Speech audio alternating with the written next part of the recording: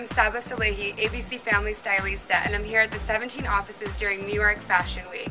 This is Tori, 17's intern, and I'm here to highlight some of my favorite must-have trends for fall and winter. Number 1, go bold with a large brim floppy hat.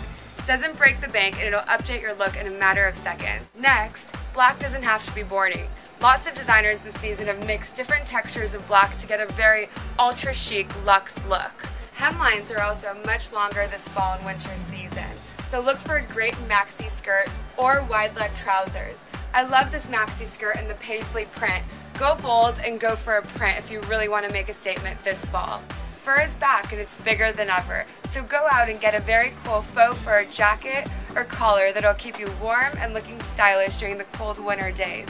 I love the shoulders on this jacket, it just has that extra touch of fashion. We're going to look at the wide leg denim jeans that are back for good. I know we all loved this trend a few years ago. Well, now it's back, so look for a higher waist and bell shape at the bottom that'll really accentuate and elongate your legs. This fall and winter, a great jacket is your best accessory and your best friend. So, look for a great statement jacket that'll keep heads turning. During Fashion Week, all the designers, they showed amazing combination of textures such as this. Look for fur on sleeves and collars, and also great patches of leather, like here the crocodile, mixed with thick wool that'll keep you warm. So cutouts are my other must-have favorite trend this fall and winter. What I love about cutouts is that it just shows the right amount of skin without revealing too much. This is a great piece that demonstrates how just a little bit goes a long way.